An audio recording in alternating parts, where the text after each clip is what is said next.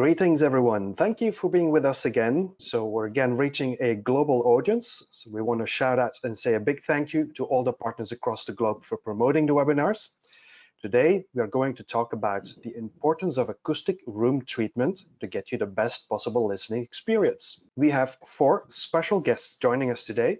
We have John Calder, Director of Retail Sales and Acoustic Geometry based in the East Coast in Minnesota. We have James Lindenschmidt, who is a room designer and audio geek at GIK Acoustics based in Atlanta. We have Jeff Clark, Director of Software Engineering at Audyssey in LA, California. And we have our own Scott Orth, our own Director of Audio and Acoustics at Sound United in Baltimore.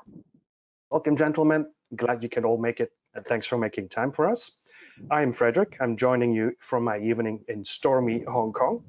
Behind the scene, we also have Jennifer Mash in San Diego and Jim Crowley in Minnesota. So we will be managing the flow of the questions. Hosting from his lovely theater room today is Phil Jones, our director in Carlsbad, San Diego. Take it away, Phil. Thank you guys for coming and taking this journey into sound. So I have a wide variety of people here, and I think that this is a very, very fascinating topic. But there's a couple of points that I want to stress before we even get started. Number one, this is a very detailed topic. So based on our response last week or the previous session, we will probably do more of these. So people are really fascinated about how sound works and how to make sound work well in their room. The next thing is there's solutions for everyone. We're going to be talking about some solutions that can be quite expensive and some just quick tips that you can do, whether it's rugs or heavy curtains or putting your subwoofer in the proper position that's going to help the acoustics in your room. So there's something here for everyone. We'll try to keep it basic at the beginning and then work our way up. Believe me, between Scott, John, James, and Jeff, we got you covered if there's a technical question where you want to go, if you want to go there. But we're going to start off with, we don't want to blow everybody away with questions that are way up here. Let's first make sure everybody kind of understands the basics of sound. So let's get started. So the first thing we want to talk about is the fact that there is multiple ways to try to increase the performance of your sound system in your room. One way could be by you doing it electronically through something through electronic room compensation, and Jeff has been here a couple of several times to talk about the perspective of having a electronic solution. And then there's also acoustic ways that you can physically help change the characteristics of the way your room interacts with your speakers, or moving your speakers so they interact better with your room. Now, a lot of times there is no 100% solution that solves all issues. It's good to have all the tools in your toolbox. So Audyssey does a really good job trying to work out the issues that you cannot correct by either placement or room treatments, because sometimes we have the decorating committee, and after a while she says no more things on the wall, and no, you cannot put that speaker there. And that's where the Audyssey comes in to make sure that we can you get the best performance. But if you look at Jeff's room, Jeff, what is behind you, Mr. Audyssey? Yeah, well, we have solutions that work well in a lot of cases, and there are some room problems that many room problems that EQ alone won't compensate for entirely, or even very well, frankly. So these are acoustic diffusers, and what I have is a front wall and a back wall that are exactly parallel, and we'll talk more about that later probably, but that's a really bad situation because they're both very reflective, and the sound just bounces back and forth. So if you snap your fingers, you hear it just ring back and forth, and these break up that reflection and improve intelligibility in ways that the EQ alone can't do. Yes, and later John will show you his high-tech tool to hear that type of effect a little bit later. But the goal is to when you have something like Audyssey, you want it to do the least amount of work as possible, because you can only boost or reduce frequency responses so much before it just cannot do it. If you have a huge black hole of bass in your room, adding more power and turning up your equalization more is not going to make that go away. So the goal is to make it as easy as possible for Audyssey. So James, this is actually something you sent me. Can you talk about what this is? Yeah, those are spectrogram readings from a client of mine. And a spectrogram is a way to look at audio data. It's a way to visualize audio data. And it's sort of a three-dimensional thing. So the bottom of the graph is sort of baseline, and then those streaks that sort of go up on the left graph, those are all, you can think of them almost like resonances in the room. Those are all the notes that are ringing. And you can see, like on the left side with the bass response, there's a lot of them. And then the color of the spectrogram basically gives us the intensity. For those who are familiar with a waterfall graph from test data, this is a similar way to look at the same data, but instead of looking at the waterfall graph where you have everything coming forward in time, here it's like you're almost looking at the waterfall graph from above, and it goes up instead of towards you. So it's a useful way to very quickly get an idea of what the room does. So what you're looking at there on the left and the right, those are before and after graphs of treatment strategies where I had a client who didn't have a huge budget. He's like, basically I've got $1,000 budget, less than 1,000 really. What's the best we can do? So this is just what happened to his room when he just installed 12 of 4-inch absorbers, like the GIK 244s. So you can see what happened there. The resonances throughout the audio spectrum got a lot better. Mostly above 100 hertz, that's where most of the improvement was, but you do still see some improvement below 100 as well. So yeah, that's a graph I like to use, showing that you don't have to spend many thousands of dollars to get huge improvements in what you're hearing. Yes. So Jeff, which one of those would you rather start with? Yeah, we're happy to start with the second one, and the better it starts out, the better it ends up. Yes, and the easier it is, and the less boost you have to have, and there's certain things such as, and which we'll talk about, that are phase and things like that would be difficult. Now the next thing would be, of course, you have your electronic way of doing things, you have the acoustic way of doing things, but then you have Scott's team who work hard. Now there's technologies you can actually add to speakers to help try to work through some of these issues through the speakers. Like what, different directivity and stuff like that, Scott? Could you talk about ways that engineers? Yeah, that's right. I mean, well, you have to think of I always think of the room as being the last filter in the sound chain, right? And it's a big one. It can, as you can see from the graphs that were just shown, it makes a big difference in your presentation. So you have to know a little bit about your loudspeakers when you go about deciding what to do. For example, in the low frequencies, you can do some fixing of that low end just by moving some speakers around and interact with the room in different ways. And then for the higher frequencies, it really kind of comes down to directivity and distance from the reflecting surfaces and what they're covered with. So I'm going to have Scott come back later, and we'll talk deeply about even types of dispersion patterns that come out of speakers, bipole, dipole, line arrays, things like that and how they impact rooms, and how you could utilize how your speaker actually disperses sound into a room, and utilize some of those tools to actually take advantage of stuff that you can't do with room treatment. The picture that I love is this one that I got from John. And this shows you that I don't care what kind of room you have, there's a solution. There's sometimes a need, or a lot of times any room can be improved. So John, can you talk about this room? This was a highly problematic room. It's in New York City. It's called Gotham Hall. It's an event center. Millionaire weddings and Lenny Kravitz party for 300 of his best friends, things like that. Very high-end events.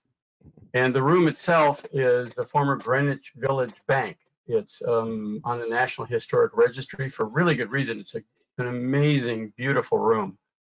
But it's all sandstone, and it's an oval. which is about the third worst acoustic geometry you can have behind circular and spherical. So they had a lot of problems with echo, but the problem with an echo in a concave area is that it's focused. You think of a concave surface like a lens. It's an acoustic lens that focuses sound where you may not want it. In this case, right in the middle of the room, it had a reverb time of about 5 seconds. And I determined that by using my There's his acoustic tool generator, and Yeah. that is an impulse generator. So that's what Jeff was talking about. When he hits that, he hears that sound, what, 9 times? Is that Yeah. crazy like that? So sound was reflecting around this room. We couldn't really change the physical geometry of the room. And so what we did is we built them some custom curved diffusers that are about 4 feet wide, and most of them are 12 feet high. There's 22 of them in the room. Filled the backside with some recycled cotton absorption material, covered them with a fabric that was an almost identical match with most of the sandstone in the room. We put them up. Nobody noticed they were there, first of all, but no complaints afterwards. They were inundated with complaints. Couldn't hear the mother of the bride speaking on the PA system. The band sounded terrible. Complaints stopped. And what this really shows is in an 8-story room with a dome and an oval shape and hard sandstone walls, you really don't need to cover every surface. You just need to redirect the sound. And in this case, it's smoothly diffusing it, causing that lens effect to be far lessened. And so they really loved it. The room is now tame, if you will. Yeah. I will be It's a perfect room now. I can actually give you a testimonial about this room. I did a large event here for a audio product launch for another company I work for that started with an S and ended with a Y. And I used that room and it sounded amazing. And I didn't even notice that it was treated because we had all of our equipment in here. We had a band in here. We had a whole bunch of press in here doing demonstrations on audio quality from a variety of devices, TVs, sound bars, speakers, and I did not even notice that the room was actually treated. So that shows you how you can get it into your room and still keep that design committee happy. There's lots of things that go on in your room, and the goal is, and we're going to talk about which one should you address first, because there's a lot of things you may want to address in your room, but certain things cause a lot of some of the biggest issues. So first we want to tackle those and then work our way down the line depending on your budget. And then after that, you can lean on Jeff's technology to try to do as much as he possibly can for the rest. So buy good speakers, place them properly, use some sort of room treatments, and finally, once all that is done, that's when you apply your Audyssey or your room compensation to get the most out of the room. So let's talk about how sound affects the room. So first thing, James, you want to talk a little bit about the first reflection? Yeah, first reflections. Yeah, go ahead. No, it's first reflection points are an important concept to both increase the clarity of the system and also the soundstage, the imaging that you're getting from the system. So, to sort of understand what's happening here, let's sort of imagine what happens in an untreated room, like shown in the bottom right of that diagram there. The green arrows are the sounds leaving the speakers and going straight into your ears.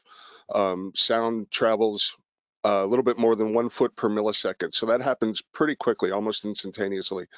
But then a few milliseconds after we hear that sound, we start hearing the red arrows, which is the sound bouncing off nearby surfaces. In this case, the side walls, but you also get early reflections from the ceiling and from the floor. And those reflections aren't far enough back in time that we perceive them as a distinct echo. Instead, it sort of psychoacoustically confuses our brains a little bit, our nervous system, and how we perceive the sound, because we're hearing basically the same sound coming right from the speakers and then all the reflections. So it's the same thing coming from a bunch of different places. So localizing, oh, there's the trombone is much harder when you've got it coming from all these other places.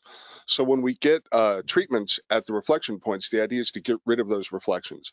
All we want to hear in that first narrow window of time is the sound directly from the speakers, because anything else is just going to muddy that up.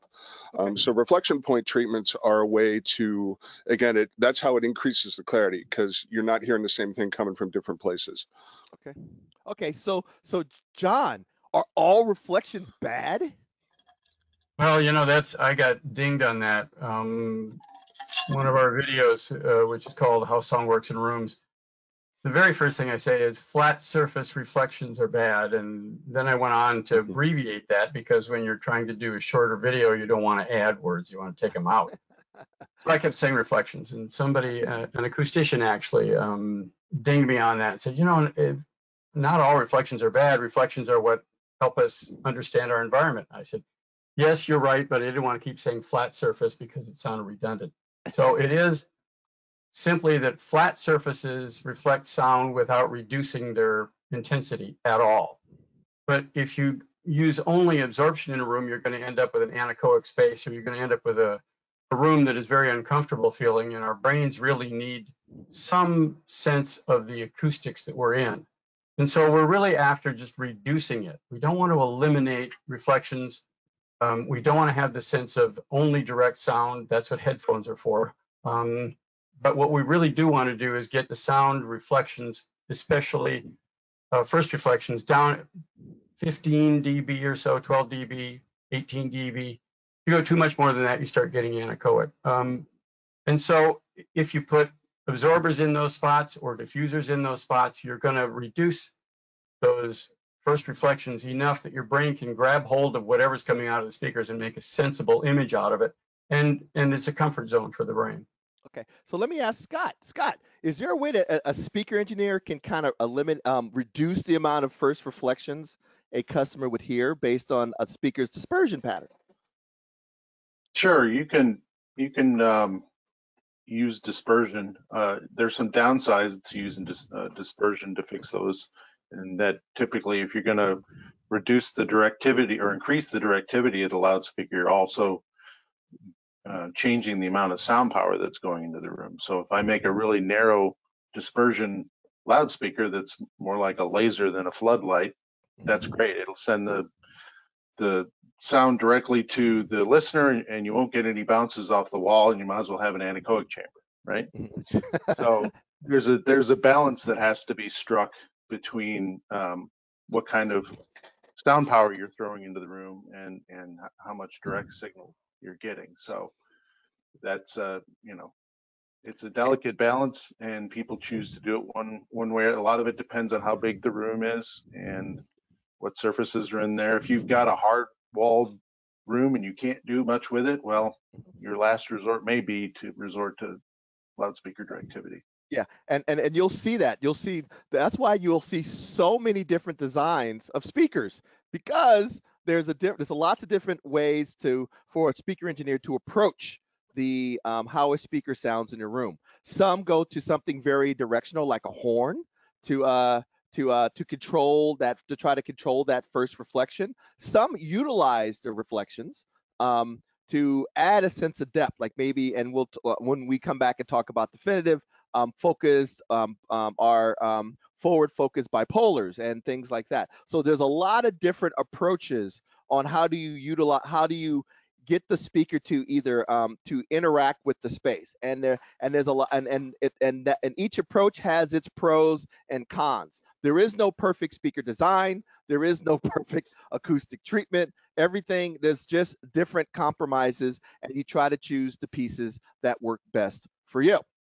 Now, we say that these first reflections are the things that are the most important that we need to tackle. And a lot of times people say, is there a formula? How do I do this? What's the best way to do it? And there's a simple way to do it. And all you need is a partner, a friend, and a mirror. If you have a friend and a mirror, there's this old school thing called the mirror trick. James, you want to talk about what the mirror trick is? Yeah, the mirror trick is just a good way to find where the reflection points are. If we're going to treat them, we need to know where they are. So the way it works is, while you're sitting in your listening position, you have your helper hold the mirror flat on the side walls and sort of slide it around the wall until you can see that reflection of the speaker as shown here. And wherever the mirror is, when you can see the speaker in the reflection, that's your reflection point. And that's a very useful real world way to find them. That's what I use mostly, just, or I mean, if you're a pool player, you can sort of visualize the bank shot off the sidewalls and you pretty much know where it's going to be anyway. But the mirror trick helps you get it dialed in. If you're a math person, you can also sit down and figure out the angles and calculate the geometry, the angle of, right, yeah, the angle of incidence is equal to the angle of reflection if you want to go that route. But Yes. give me the mirror every time. I'll take that. That's Yeah, much the mirror is a lot quicker. So yeah, Right. so take a mirror, slide around. Now, to get there is some things about it. So for example, if I have 2 speakers and how many first reflections do I have on my left wall? You have one for each speaker, really, and a lot of times, like especially for larger like surround rooms, like theater kind of setups. What I'll suggest is when you find a reflection point for each people, just mark it with a piece of tape or something temporarily, just so you know where they all are. And then once you see where all the reflection points are, then you'll know how big the panel has to be, or multiple panels in larger rooms, and you'll know exactly where to mount it to make sure all those reflection points are covered. Exactly. So and John, are there just reflections on the walls? Oh no. Oh no, what a nice lead in. I feel like Johnny Carson doing So where else can I actually, find them? we're fond of saying there's at least 6. Most people have 4 walls, a ceiling, and a floor, and we tend to not worry too much about the floor. We've had people who wanted to put some of our diffusers on their floor, but it makes walking around a little difficult. And as you pointed out, the Cushy. It's nice and cushy. living partnership, the other half may not really want that. Yeah. So we really try and get people to think about the ceiling. The ceiling is actually the largest unbroken, usually flat surface in the room. And flat surfaces, as we know, will return bounces almost full strength. So we try and talk people into, in our case, if they're really willing to go the distance, find the first reflection points in the ceiling and put some curved surface diffusers up there. They work terrifically well. That works really well in recording studios where they're used to clouds over the console or something. But in reality, you can probably hang a couple of flat absorber panels, and that'll work pretty well. But at least be aware that that's there. One of the problems these days is people are building Atmos speakers into their ceilings, or whatever the DTX equivalent is. So you really need to be aware of, obviously, lights. If you're in a business, you need to worry about sprinkler heads. You need to worry about ceiling speakers, but you can generally improve the sound just by putting a few cloud absorbers up. Okay. So you got walls, ceilings, floors. Floors, many of you have carpeting, so you should be okay. And that'll work from about 8,000 hertz up. Exactly. And then we'll talk about ways to tackle it. But the first thing is, when we're talking about first reflections and how to utilize them, do not do it the way Jeff does it. Jeff, what the heck, man? You're supposed to use the mirror to find the reflection. Mirror on the wall. No deflection. What the heck is going on? We need to chastise real you. Rooms. So the reality of a real room is that you don't necessarily get to choose what you put where. So if you can't hang a diffuser there because there's a mirror there, you have to move on to some other solution. Yeah, make your cat sit there the entire time. Actually, don't you move your coat thing over there sometimes too, that whenever you're playing music? I don't move it, no. But the coats are, they're there in the corner. Just go for the drone music where it really doesn't bother you much to have those reflections. Hey, John or James, can you send this man a freestanding panel he can put on top of that? Whenever he's playing, he can put on top of that. Please, we take have care. Take care of the electronic I really like the art panels. I really like those art panels. I think I'm gonna get him an art panel. Yep. Well, last time we discussed a curved surface mirror, but and there was some disagreement whether that would make you look really too wide or really skinny, so we gave it up. Yeah. So this is not what we mean by finding the first reflection. Okay.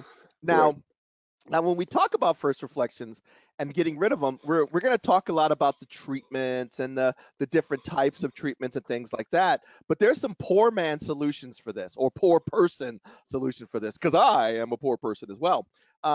First thing is curtains. If you can, like, I have sliding doors on the left side of my room. They're very large. They're 12-foot sliding doors.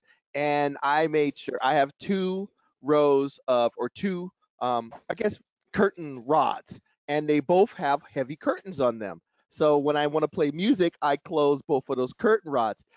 And so I get a lot of fabric on that side. Is that as good as an acoustic treatment? No, but the room sounds a whole lot better than it did when I have the curtains, when I didn't have the curtains there. So there's things such as curtains, rugs on the floor, and things like that that you can actually utilize. Both James and John have very informative videos about how reflections work, how sound interacts in a room, and the products that they offer. You could really dive down in and see what type of solutions that work for you.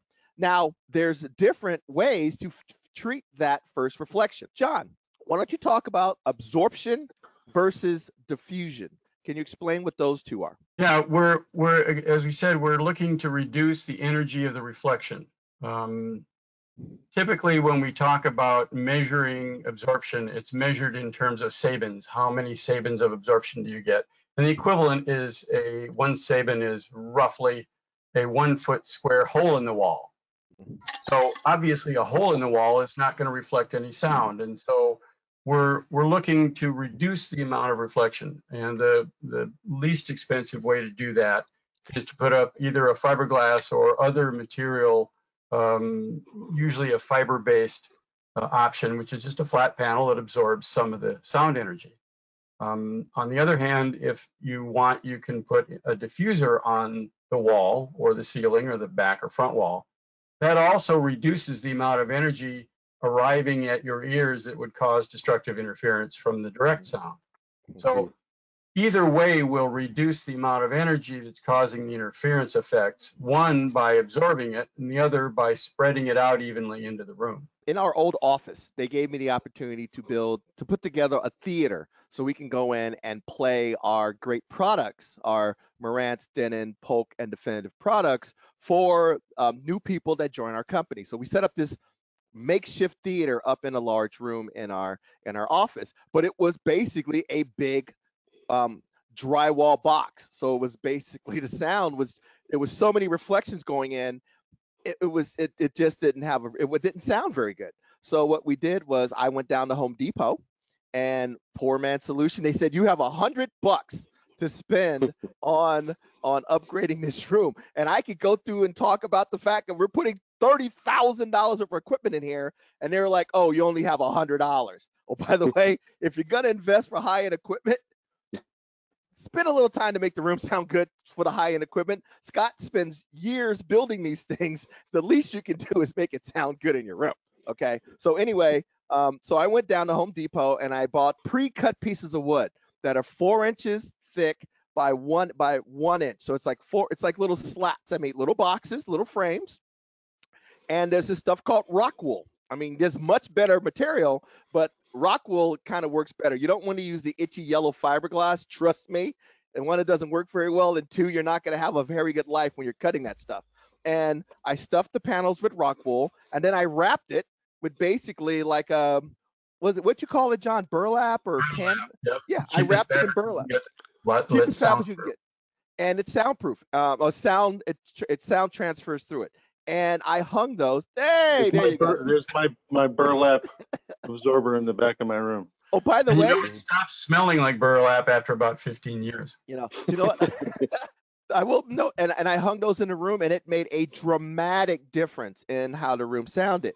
But I actually had a pair of GIK diffusers that we had just got for a trade show, and I actually swapped a couple of the absorption panels for diffusion panels, and the sound stage got wider and the room got bigger when I was playing surround sound. So you can see differences as you move your way up. It's a lot harder to build diffusers. John will tell you how to do one. He's a crazy man, but there are ways, but you can build this stuff yourself if you need to. Now, the funny thing about this, I'm looking, I have stereo equipment behind me. Everybody else has acoustic treatments behind them. Wow. My King Kong is a regular painting, so I wish that was one of those art panels, but everybody else has at least a diffuser or some absorption. But that's when you know you're dealing with a bunch of acoustic engineers, because everybody has every room that's treated. And most of you guys are all musicians, so I'm surprised there's drums behind John. Scott has guitars. But really, I'm just a drum owner. I'm not really. I John own even drums. has. I own guitars. I can't claim to be. Yeah. Exactly. Jeff has guitars. I think James. What do you have any? Are you a musician as well, or? Got a guitar over There's my across- guitars. It's like the cost of entry. And then, but I think John threw down the gauntlet, bam, with the gold record back there behind his stuff. So James, what would help you? How would you do? What are some tips to think about, whether it's absorption or diffusion? Do you Right. experiment? You know. Yeah. I mean, for me, it's all about balance. Okay. We want to have a balanced sound in the room, and we want to have a good balance of different devices that help us achieve that sound in the room. You know, and there's a lot of different ways to do it. So I don't want anybody to think that there's only one way that's correct and everything else is wrong, you know, because I think for me, acoustics is almost as much about art and preference as it is about science and physics, right? So for me, the reflection points in my designs in almost all rooms, that's the one place in the room where I pretty much always want absorption as thick as possible for me. Just because those really early reflections and that early time threshold we were talking about earlier. See, I mean, it depends on a lot of things, but maybe let's go with 30 milliseconds. Any reflections that hit my ears within 30 milliseconds of the initial sound is not going to help what I'm hearing. It's not going to help the accuracy. So I want to get rid of those completely. So for me, reflection points, I always like to go absorption there. Pretty much everywhere else in the room for me, that's where I'll incorporate a lot more things, you know, different devices of diffusion, bass trapping, all of that stuff. Because really, you know, we were talking about earlier about, you know, we don't want to turn our rooms into anechoic chambers. Anechoic chambers aren't easy to build. That's not going to happen by accident. Okay. You know, I do agree that there are some rooms I've heard that are too dead. They have too much high frequency absorption.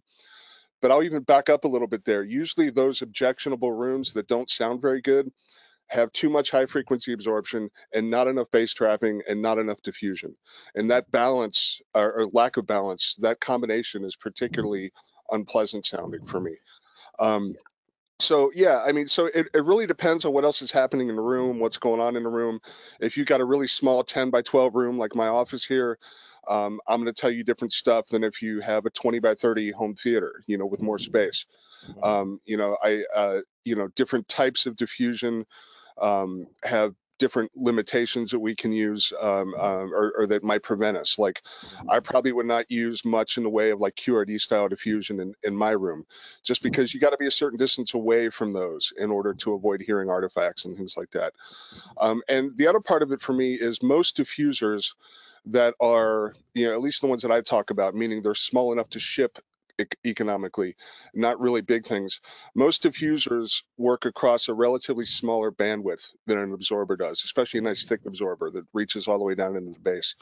So, you know, something like you know, like a diffuser that's like you know, 6 inches thick or something, whether we're talking about a QRD style diffuser or a or like a poly diffuser, a curved surface diffuser, things like that. They're all going to have those characteristics, right? So for me, with reflection points, that's one of the most important places in the room to treat, you know, for all the reasons we've already talked about. So I don't necessarily want a device that's only going to be active from, I'm making up numbers here, but a typical diffuser might start kicking in somewhere between 500 hertz and 1K, and then by say 4K or so, it's not really doing much above that. So it's covering the critical mid-range, the most important part of the range, but it's not covering the whole range. And so that's another reason for me why I like to use absorption at reflection points. But again, you know, like John was talking about earlier, the idea is to just reduce the energy of those reflections that we hear, those really early reflections. And diffusers definitely do that, you know, so depending on what else is happening in a room, you might go diffusion there. Yeah. So yeah, there's different ways to do it. Now, John brought this up last time. Acoustics is kind of a newer science compared Right, to like mathematics. It's been around since like Aristotle or something like that. right. So people are still learning. So if I Yeah, asked all three of you how to treat my room, I guarantee you I would get Mhm. 3 different recommendations. Maybe But all more. of them, maybe more, but all of them would make a difference. Scott would say you should put them here, or you don't even need right, those, or move your damn speakers, you know. And then John would say we'll use this one, and then a couple of these, or this style, and James will say you should do it this way. Now, all of these solutions can work. All of these solutions are going to benefit you right. as a listener. They it's just different approaches to science, but the goal and the intent is the same: to eliminate bad reflections in your room and make your room sound better. Mhm. To reduce the amount of bass uh, uh, the dips in your room, or nolls, and make your room sound better. And there's a lot of different solutions. So, for example, if John, you offer, both companies offer a lot. We're going to provide in the links their websites for all of their different things. But let me just give you an example. So John, why don't you talk about we've already talked about the absorption panel, how it absorbs energy. And then we were just talking about, James brought up the quadratic Quadratic residue residue. diffuser, and then curved. And then and depending on how much you spend, they get wider in frequency range, but they get way more expensive. So can you talk about what the difference is between a quadratic and a curve? Because we don't go too far, because we can get real Okay. deep with it.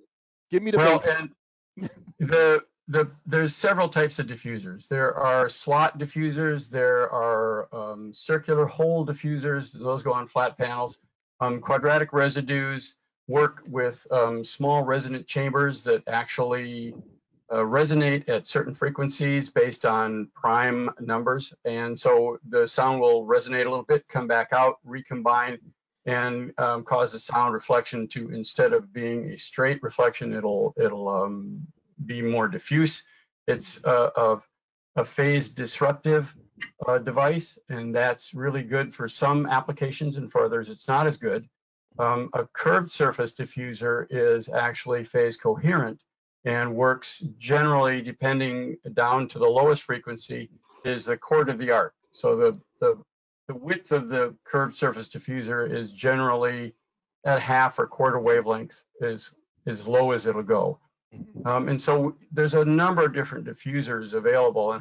And I wrote a blog once that people reacted interestingly to, said just get a bunch of marble statues in your room. Get some marble columns and cherubs and angels, and you just get some sculpture in there, and it'll actually bounce sound around, kind of like a 14th century concert hall.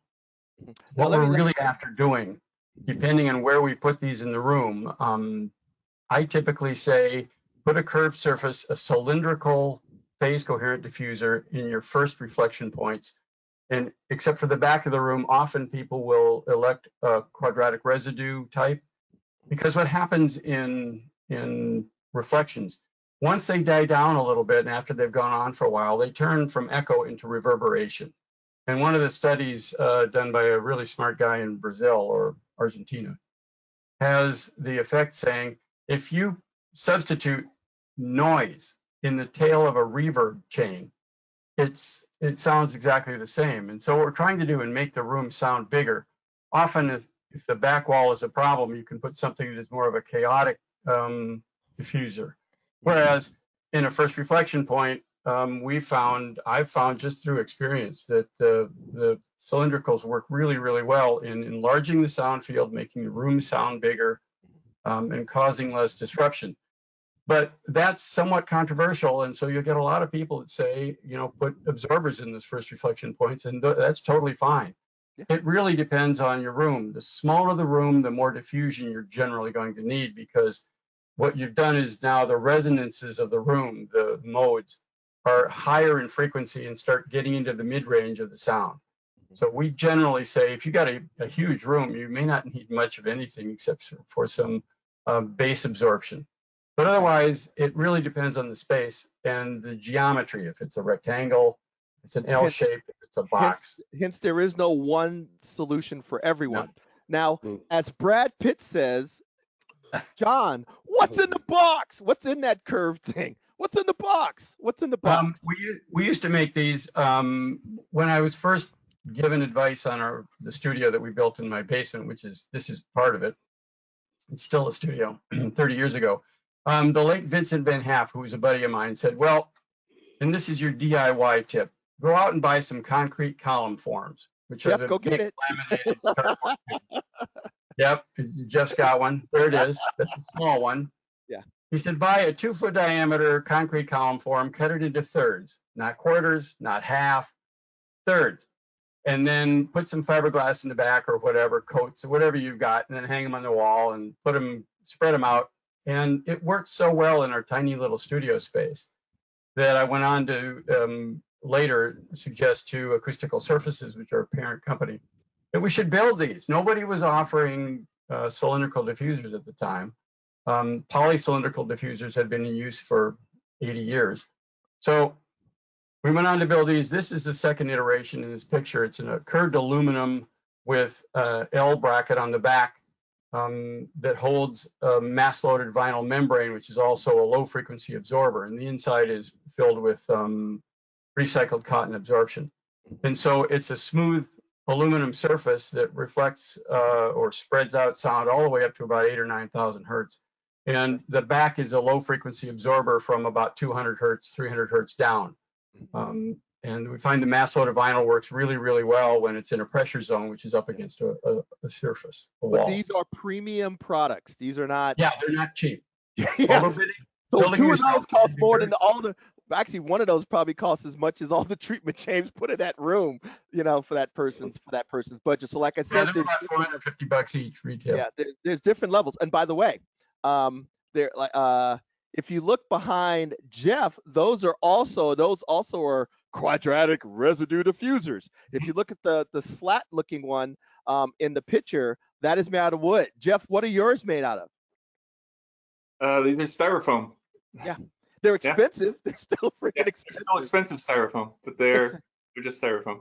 Yeah, and but by the way, that isn't some guy just randomly cutting lengths of stuff, because I see people do that. I'm going to make my own and randomly cut pieces of wood, and then they look really pretty, but they probably don't work. There's some like this. We'll go into the prime number thing in the Q&A later, but there's some science. Maybe, believe me, with this group, we're going to go down that rabbit hole, I'm sure. But there's science behind all the lengths of those. The depth of the slats on if you look at that of the wood ones, they're both there. The best way to think about Jeff's room is, say I was shooting a gun, and you know how bullets ricochet? When he fires the speaker fires the bullet, it just ricochets off the wall back and forth continuously. So it's just doing this until eventually the bullet just runs out of energy and falls on the ground. What those do is the bullet hits the wall, instead of ricocheting back, it goes bing and it goes over there. Or it hits and it shatters into like a whole bunch of little pieces to stop that ricocheting going back and forth. So that's why he has them behind him in his particular space. So you were saying, Jeff, you actually have them in the front of the room as well? Yeah, they are. There are a couple of them. Actually could use more of them. There's still a lot of open space that is still creates that same reverb, but it's reduced. Even if you don't get an exact first reflection damped down a little bit, it's gonna reflect into your treatment at some point. And a lot of times, really what we're talking about is just make an improvement, make it better. There is a balance to it. Even if you go to the theaters or you go look at a high-end home theater room and it looks like there's fabric all along the room, that stuff is sound transparent, and behind that is the speakers, so you can't see them, and room treatments in certain positions. So the whole room is not a big absorption thing. It goes through there, and you may have diffusers and and absorption all over the place. And of course, all of the audio engineers will fight. Like even when I asked Scott, what am I going to put in this hotel room? He's like, let me tell you, go get 2 of these and 2 of those, and don't put that there and don't put that there, because everybody has their own idea, and it usually works because it's a new science, but it is based on science. So let's continue on. Yeah, if you go look at both the JIK and the acoustic geometry, I think John has a